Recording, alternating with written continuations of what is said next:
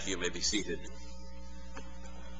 This is my story. This is my song, praising my Savior all the day long. I hope that's your story and your song, that every day you want the day to be filled with praise to our Lord Jesus Christ.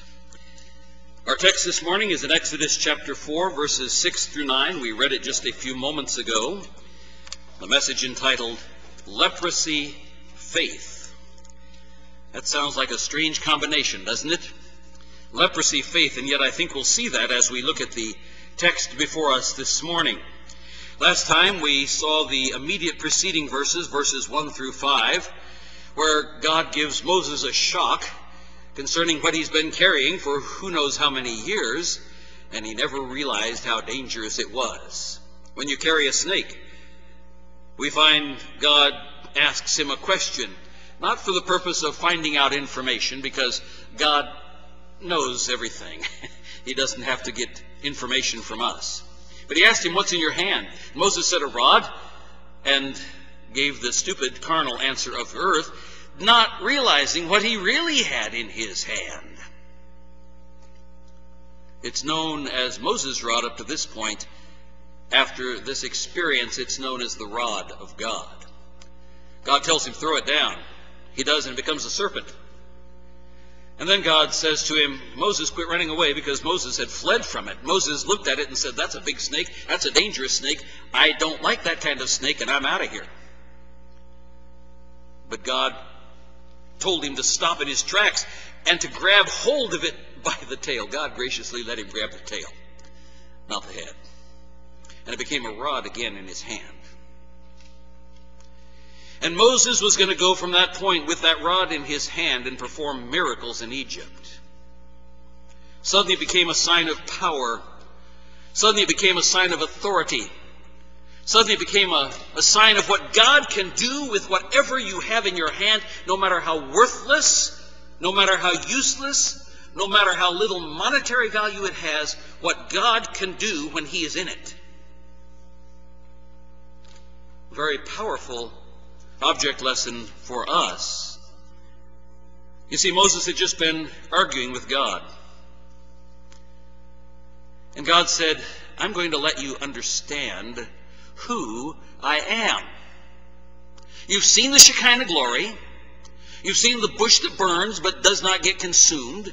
You've heard the living God speak to you from heaven. You've heard the God who made everything that there is. And we tracked that back all the way to the Garden of Eden.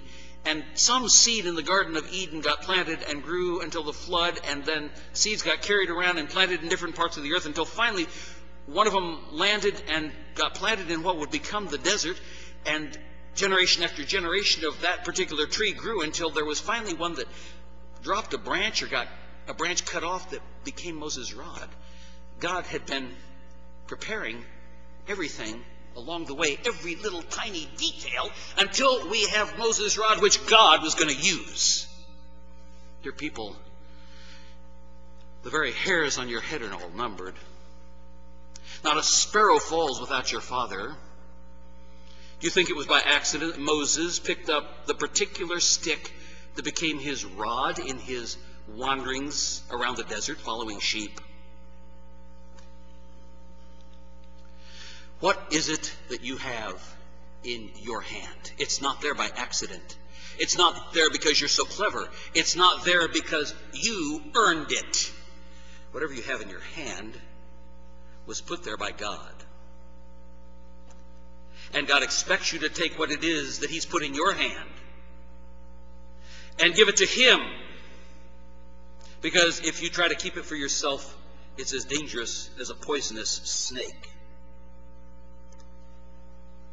And then when you give it to him, sometimes, not always, but sometimes he gives it back to you.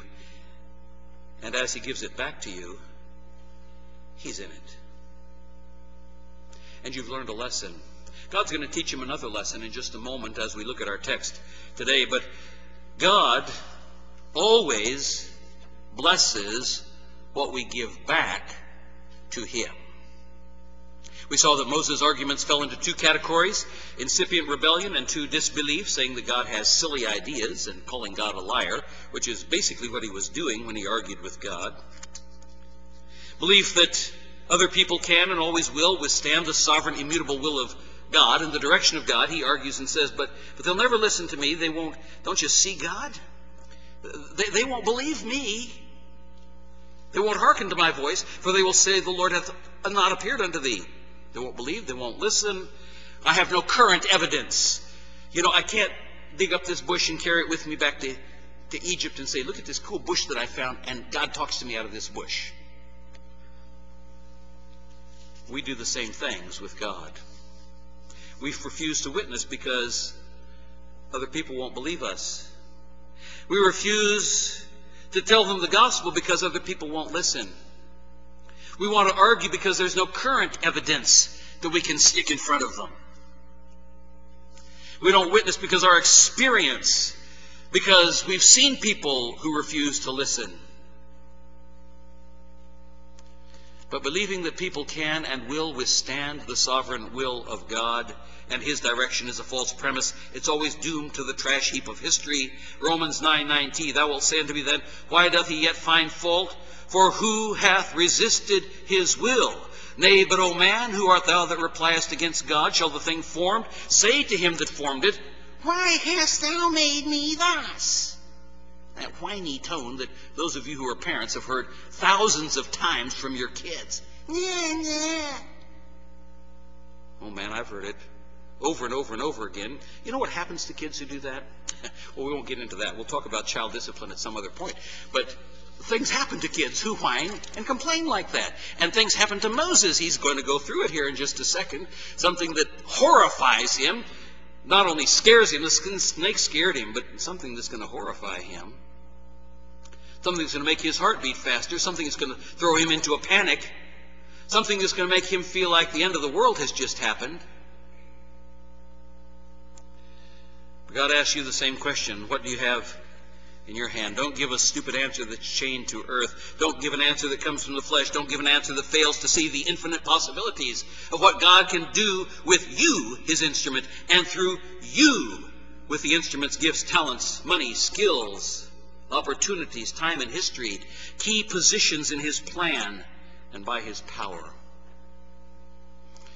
Moses had a rod in his hand. God has you in his hand. You are his rod. And when you begin to understand that the power of God moving in you and through you, because you are indwelt by the Holy Spirit of God, can accomplish the infinite because God is in it, not your flesh. You can't do anything. But God can use you to accomplish something that is beyond Moses' rod. He's given you his word, and as you share it with someone, the Spirit of God transforms a dead man into a living man, a dead woman into a living woman, a dead boy or girl into a living boy or girl. Something happens where someone is spiritually born again when you take the Word of God. For this is what is quick and powerful and sharper than any two-edged sword, piercing even to the dividing asunder of soul and spirit and of the joints and marrow, and is a discerner of the thoughts and intents of the heart. Will you be his instrument? And will you take what's in your hand and use it for him instead of for yourself? That brings us to leprosy faith, verses 6 through 9. The Lord said furthermore unto him, put now thine hand into thy bosom. And he put his hand into his bosom, and he took it out, and behold, his hand was leprous as snow. Now, before we actually look at that, I want to look at something else that just jumps out at you. I hope it jumps out at you in the context of this passage. The first thing we notice in the general context is that God has certain principles that he has established for the verification of truth. For the verification of truth. Even before giving the law. This is before the law. But God has set in motion certain things so that we'll know what's true and what is false. And one of those is the principle of 2 or 3 witnesses. In the law, we have it defined for us in Deuteronomy chapter 17, verses 5 and following. Then shalt thou bring forth that man or that woman which have committed that wicked thing unto thy gates, even that man or that woman, and shall stone them with stones till they die. At the mouth of 2 or 3 witnesses shall he that is worthy of death be put to death. But at the mouth of 1 witness he shall not be put to death. The hands of the witnesses, important. The hands of the witnesses shall be first upon him to put him to death, and afterward the hands of all the people. So shalt thou put away evil from among you. 2 chapters later, in chapter 19, verse 15, 1 witness shall not rise up against a man for any iniquity or for any sin, in any sin that he sinneth. At the mouth of 2 witnesses, or at the mouth of 3 witnesses, shall the matter be established. God is giving to Moses 3 witnesses, which we'll look at in our text. You know, the Lord Jesus Christ, when he came into the world, God gave at least 10 witnesses, or groups of witnesses, concerning his person and his work. At least 7 of those are listed for us in the Gospel of John, but others are listed in the other Gospels as well. The first witness is John the Baptist, John 1:7. The same came for a witness, to bear witness of the light, that all men through him might believe. The works of Christ were given for a witness, John 5:36 and 10:25. But I have greater witness than that of John. For the works which the Father hath given me to finish, the same works that I do bear witness of me, that the Father hath sent me. And 10:25, Jesus answered them, I told you, and ye believed not. The works that I do in my Father's name, they bear witness of me. The Father himself bore witness of Christ. Of course, you're aware very much of the baptism of Christ and the voice coming from heaven, and the voice coming from heaven at the transfiguration in Matthew chapter 17. But the Lord Jesus Christ states it himself in John 5:37, And the Father himself which hath sent me hath borne witness of me. Ye have neither heard his voice at any time nor seen his shape, but the Father has borne witness of me. Jesus himself bore witness, John 8:18. I am one that bear witness of myself, and the Father that sent me beareth witness of me. The disciples, there are 12 of them, so we could count a lot more, but in terms of groups or individuals, the different ones that we find, there are at least 10 in the Gospels, and 7 of them in the Gospel of John. John 15:27, And ye also shall bear witness, because ye have been with me from the beginning. The Scriptures bear witness to Christ. John chapter 5, verse 39, Search the Scriptures, for in them ye think ye have eternal life, and they are they which testify of me. You're beginning to get the idea. God only requires for us 2 or 3 witnesses. But when God sends his Son, he gives us so many witnesses, how can we resist it? The Holy Spirit, John 15:26, But when the Comforter is come, whom I will send unto you from the Father, even the Spirit of truth, which proceedeth from the Father, he shall testify of me. He'll bear witness concerning me. The Holy Spirit always points to Jesus. He doesn't point to himself. The charismatic movement is wrong on this point, because they spend all their time talking about the Holy Spirit and pointing to the Holy Spirit. The Holy Spirit always points to Christ. How important that is, so that we do not get a lopsided theology. Jesus must be the center of our theology and of our practice. The angels and demons also testify concerning him. Oh, you know the beautiful pictures of the angels. The first place that we find his annunciation of the birth of Christ by the angels, to the shepherds in Luke chapter 2, verses 8 and following. There were in the same country shepherds abiding in the field, keeping watch over their flocks by night. And lo, the angel of the Lord came upon them, and the glory of the Lord shone round about them, and they were sore afraid. And the angel said unto them, Fear not, for behold, I bring you good tidings of great joy, which shall be to all people. For unto you is born this day in the city of David a Savior, which is Christ the Lord. The angels announced who he was. John 1:51, Jesus speaking, And he saith unto him, Verily, verily, I say unto you, hereafter ye shall see heaven opened, and the angels of God ascending and descending upon the Son of Man. It takes place in Matthew chapter 17, the transfiguration, and there we find two more witnesses, Moses and Elijah, talking with him on the Mount of Transfiguration. But he talks about the angels ascending and descending. He's bringing us back to a picture of Jacob's ladder in the Old Testament, where the Shekinah glory appears to Jacob in Bethel as he is resting there, and then he sets up that stone and calls it the house of God, which is what Bethel means.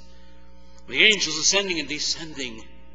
But there they're going up to God and coming back down to earth. He says, now you're going to see them ascending and descending on the Son of Man, the one who has come down from the throne room of heaven and is now here on earth. The angels bear witness as to who Jesus is. At his resurrection, the angels bore witness. Matthew 28, and behold, there was a great earthquake, for the angel of the Lord descended from heaven, and came and rolled back the stone from the door, and sat upon it. His countenance was like lightning, his raiment white as snow, and for fear of him the keepers did shake, and became as dead men. And the angel answered and said unto the women, Fear not ye, for I know ye seek Jesus, which was crucified. He is not here, for he is risen as he said. Come, see the place where the Lord lay. And go quickly and tell his disciples that he is risen from the dead. And behold, he goeth before you into Galilee. There shall you see him. Lo, I have told you. The angels bore witness to Jesus. And they departed quickly from the sepulchre with fear and great joy, and did run to bring the disciples word. John mentions it in John chapter 20, verse 12, and seeth two angels in white, sitting, the one on the head and the other at the feet where the body of Jesus had lain. Luke chapter 24, we find it now on the first day of the week, very early in the morning. They came unto the sepulchre, bringing the spices which they had prepared, and certain others with them.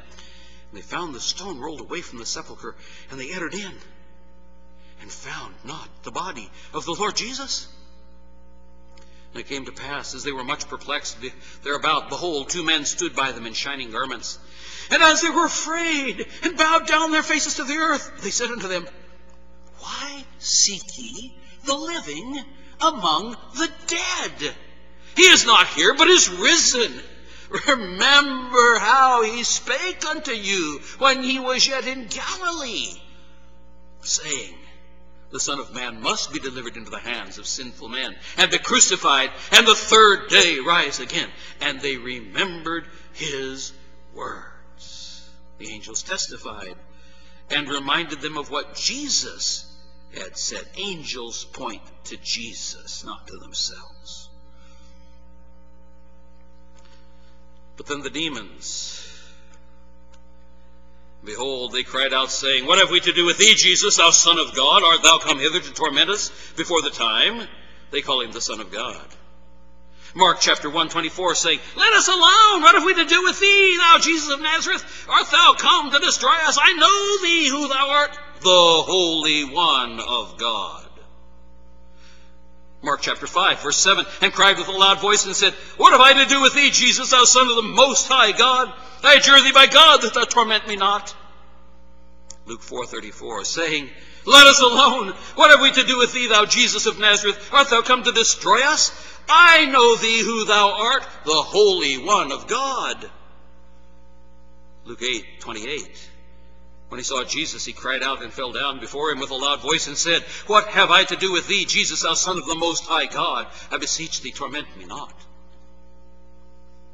Do you get the idea that God has given us witnesses concerning who Jesus is and what he has done? People, when I was preparing this message, I wept. I thought, this is the Christ whom I love. This is the Christ whom I serve. We have the truth. What are we doing with it? What is it that you have in your hand? Do you understand its power?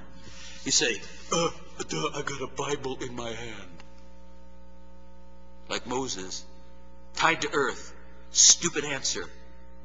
I've got a rod. Do you understand the power of God that you have in your hand?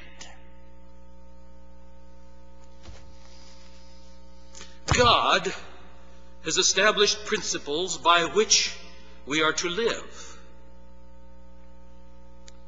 And he himself follows those principles, as we see in our text today. In the mouth of 2 or 3 witnesses shall every word be established, if that's the case. How about in the mouth of all those dozens of witnesses? Fall into many different categories. Some individuals, some groups. But they all point to Jesus, who he is, and what he has done. That 2 or 3 witness principle was established by Jesus in the Gospels, Matthew 18:16. But if he will not hear thee, then take with thee 1 or 2 more, that in the mouth of 2 or 3 witnesses every word may be established. It's required of the church in this age. 2 Corinthians 13:1. This is the 3rd time I'm coming unto you. In the mouth of 2 or 3 witnesses shall every word be established. 1 Timothy 5:19. Against an elder receive not an accusation, but before 2 or 3 witnesses. Hebrews 10:28 and following. He that despised Moses' law died without mercy under 2 or 3 witnesses. Of how much sorer punishment, suppose ye, shall he be thought worthy, who hath trodden under foot the Son of God, and counted the blood of the covenant wherewith he was sanctified an unholy thing, and hath done despite unto the Spirit of grace? For we know him that hath said, Vengeance belongeth unto me. I will recompense, saith the Lord. And again, the Lord shall judge his people. It is a fearful thing to fall into the hands of the living God. Moses was learning that at the burning bush. He wasn't dealing with a local tribal God. He wasn't dealing with a God with whom he could argue. He wasn't dealing with a God who is incapable or incompetent. He was dealing with a God of heaven and earth. We find that God still uses that principle even during the tribulation. Revelation chapter 11, verse 3, And I will give power unto my 2 witnesses, and they shall prophesy 1,260 days clothed in sackcloth. Now, I've spent some time on that because I want you to see what's happening in the text in front of us today. God gave Moses 3 witnesses as proof of the veracity of Moses' testimony, and they are witnesses before God sent his judgment. Before God sent the 10 plagues of Egypt. One of them foreshadows those plagues. Oh, that 3rd witness does. But it's very little. Did you notice those 3 witnesses? The first witness was the rod that became a serpent and then turned back into a rod. We talked about that last week. The second witness was the leprous hand that then became whole again. The 3rd witness in our text is the pitcher of water that he dips into the river, and when he pours it out, it becomes blood. It doesn't say red like blood. It became blood. It wouldn't impress the Egyptians at all if he'd put water into the pitcher and poured it out, and it was just red like blood, and they looked at it, smelled it, sniffed it, tasted it. It wasn't blood.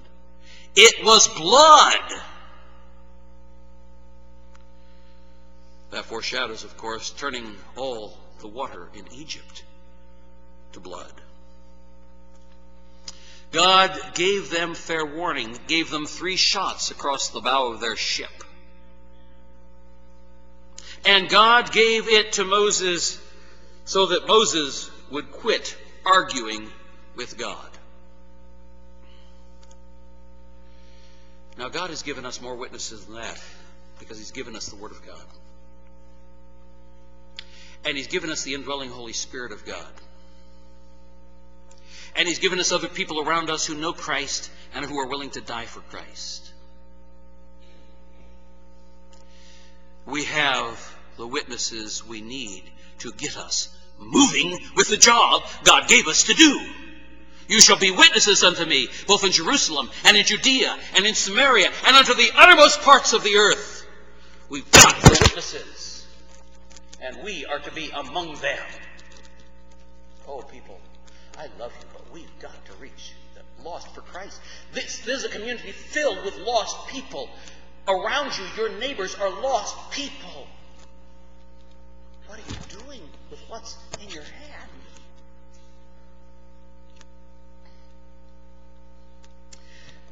Next thing to notice here in the text is notice how God focuses on Moses' hand again.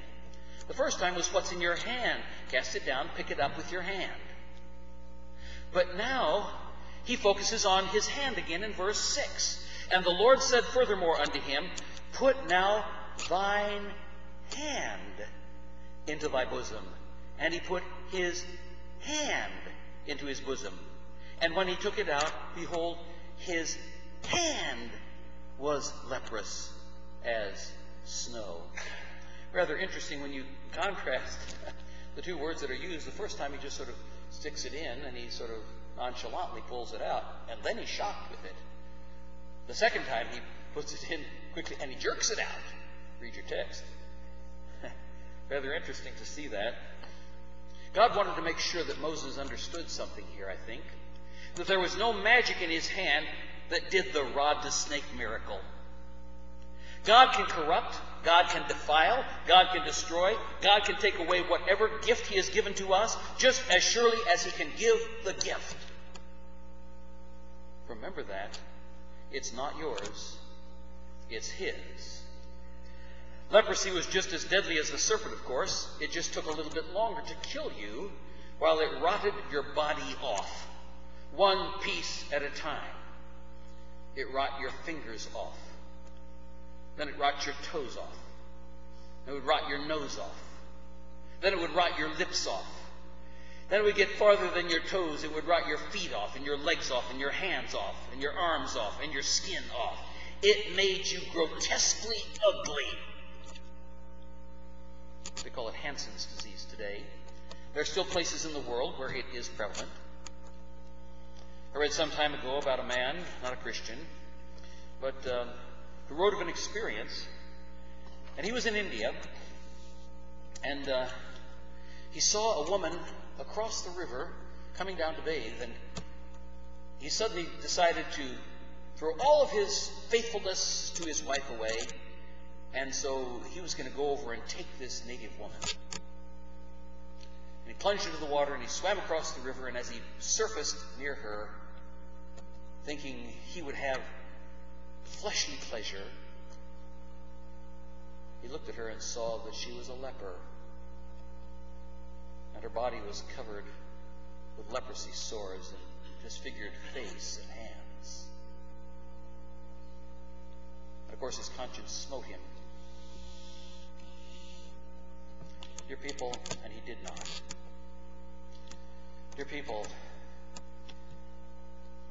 sin is like leprosy. It defiles, it destroys, it corrupts, it rots us away from the inside.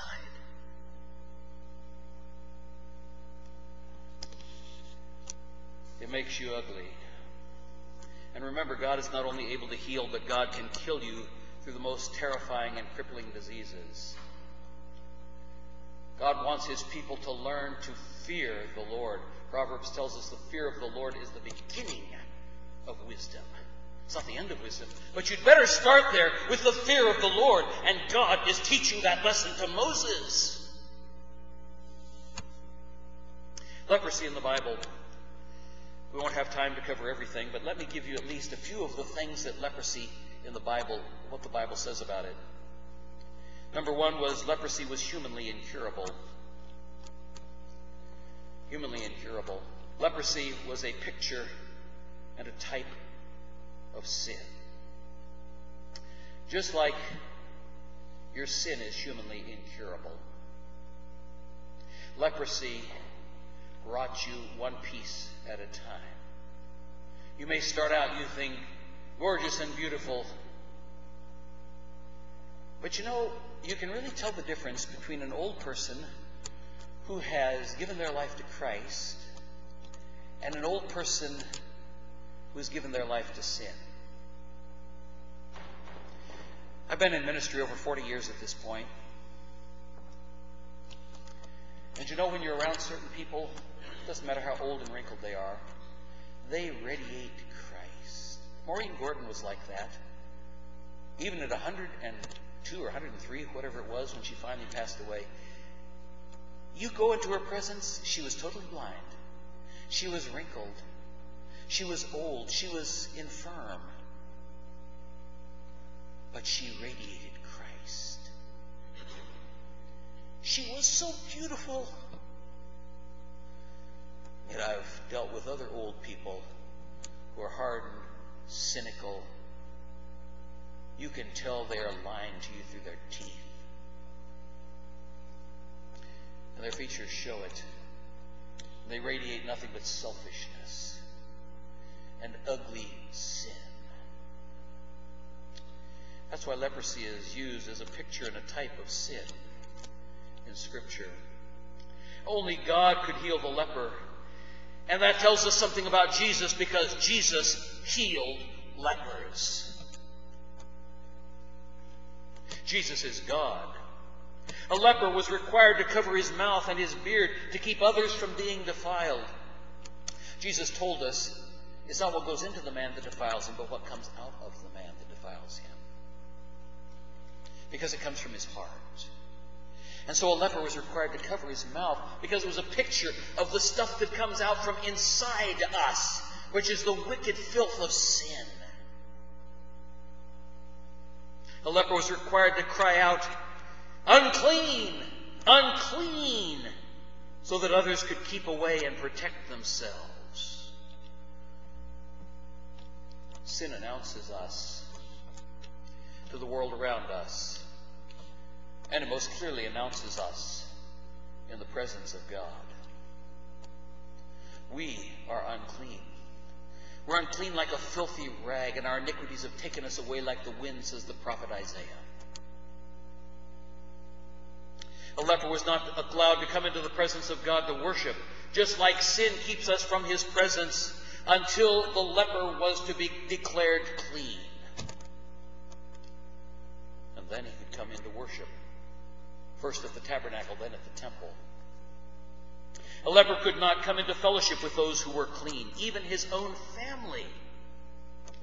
He was separated from them. Those who were clean, he was separated from the clean ones, and he himself could not come in contact with them. A leper could not participate in the covenant blessings of the people of God, but he had to dwell outside the camp. Oh, a great deal is made of that in the Old Testament. But you know, the New Testament tells us that Christ went outside the camp for us. When he bore our sins, when he identified with us, when he touched the lepers to make them well, that's what he did for us spiritually. He went outside the camp. When a leper was cleansed, he was required to bring specific sacrifices. And if you look at those sacrifices, you discover they are typical. That is, they are types and pictures of our Lord Jesus Christ. Houses and buildings could be declared unclean with leprosy. And there are all kinds of rules related to that to determine whether or not it's a spreading leprosy, a fretting leprosy, and all kinds of things like that in a building. And if it was a certain type of leprosy, you couldn't just cleanse it. You couldn't just scrape it. You had to tear it down and carry it stone by stone into an unclean place. You lost your house. You lost your store. You lost your building. I think that gives us some pictures also. There may be certain places that are sinful and unclean for Christians to go. You know what they're like. You know where you ought not to be found. You know where you would bear a bad testimony for the Lord Jesus Christ. You know the places that are unclean, where you are tempted to sin.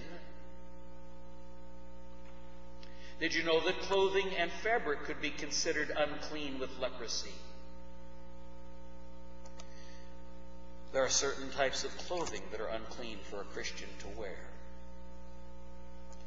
Things that reveal you in an immodest way, things that identify with a worldly culture and place you squarely into it. Certain shirts and t-shirts that have slogans on them that no Christian ought to ever be wearing. God gave us the Old Testament as pictures and types to teach us spiritual lessons. He taught them to little babies, so to speak, to Israel in the Old Testament.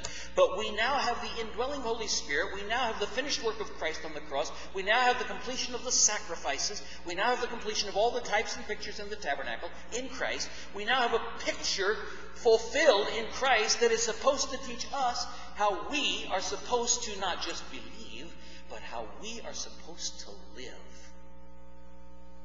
Leprosy. 4 minutes. We'll jump down to leprosy faith. We find Moses here exercising what we could call leprosy faith, doing what God commands and for what he has provided to be clean. At verse 7 it says, "And he said, Put thine hand into thy bosom again. And he put his hand into his bosom again." It doesn't say he drew it out or just took it out. It says, "And he plucked it out of his bosom." He stuck it in and he... You see, Moses understood leprosy. Moses knew that when that happened to his hand, suddenly he was a dead man on the installment plan. Boy, he wanted to see what God was going to do. He jerked it out. Dear people, the people around us have leprosy. They're dying on an installment plan. And someday they will be cast into the lake of fire. They're outside the camp. They're bearing their sins. They are unclean. And they do not know that there has come one who will go outside the camp to them and who will touch a leper and who will make him clean. Ye are my witnesses. God never leaves himself without a witness, and you are it.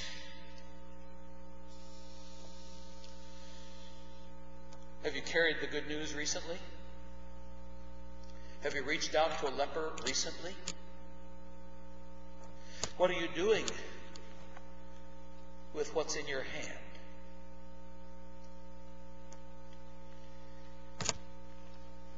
And plucked it out of his bosom, and behold, it was turned again as his other flesh. Moses was scared of that first one, with that snake, and he ran away from it. But you can't run away from leprosy. Moses was terrified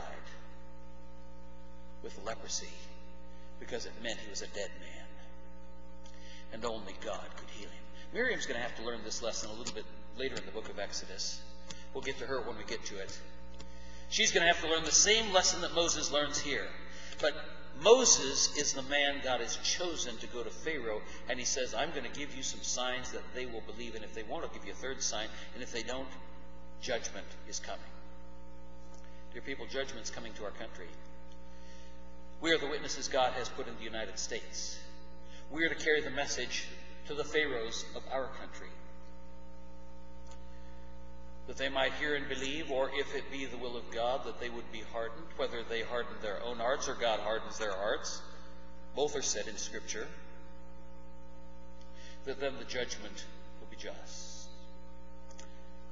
What are you doing? Not only with what's in your hand, but what are you doing with your hand? Our gracious Heavenly Father, we thank you once again for your word and for its power. Magnificent word! You have magnified your word above all your name. What do we have in our hand? Do we understand your power to heal the leprosy of sin? Does it make us bold to go to those who are lost and headed for hell?